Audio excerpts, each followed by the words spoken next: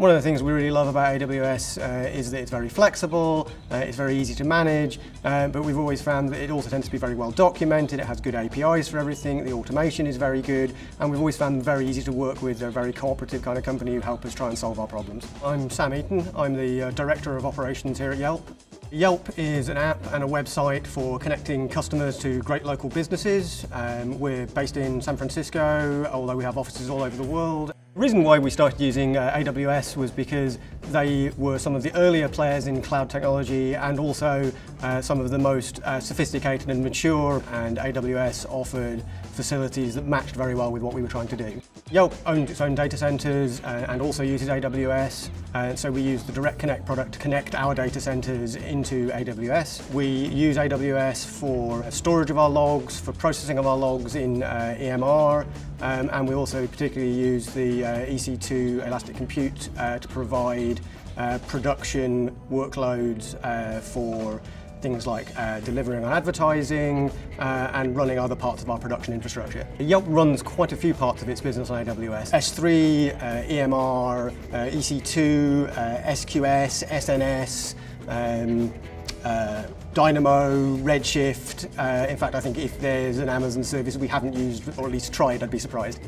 Yelp has found the scalability and the elastic scalability of Amazon EC2, particularly combined with the kind of flexibility of containers, has been a vital part of our scaling story. The use of Amazon EC2 allows us to spin up much larger instances on demand, to be able to produce instances that match our workload in terms of how many people are needing to run tests simultaneously, and by parallelizing our workload like that, we've been able to get a more than 10 times increase in speed.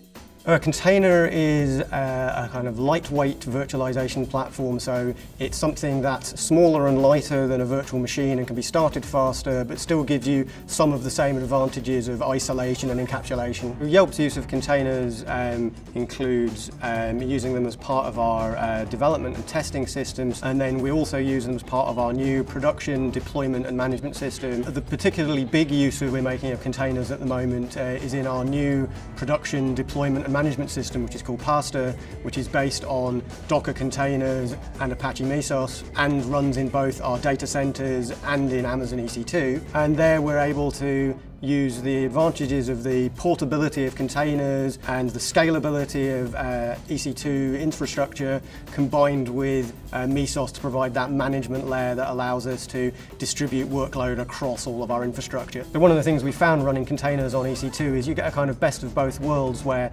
containers give you the isolation, they give you the rapid spin up that containers allow you to do, and EC2 provides the elastic scaling, the ability to provide hardware and capacity on demand. I think the most important factor for Yelp's use of AWS is flexibility. It allows us to try new things, to innovate, to try new things fast, to scale them, and to be able to kind of make choices about what the newest technologies are and how they will work for us, and deploy those ideas quickly and move fast.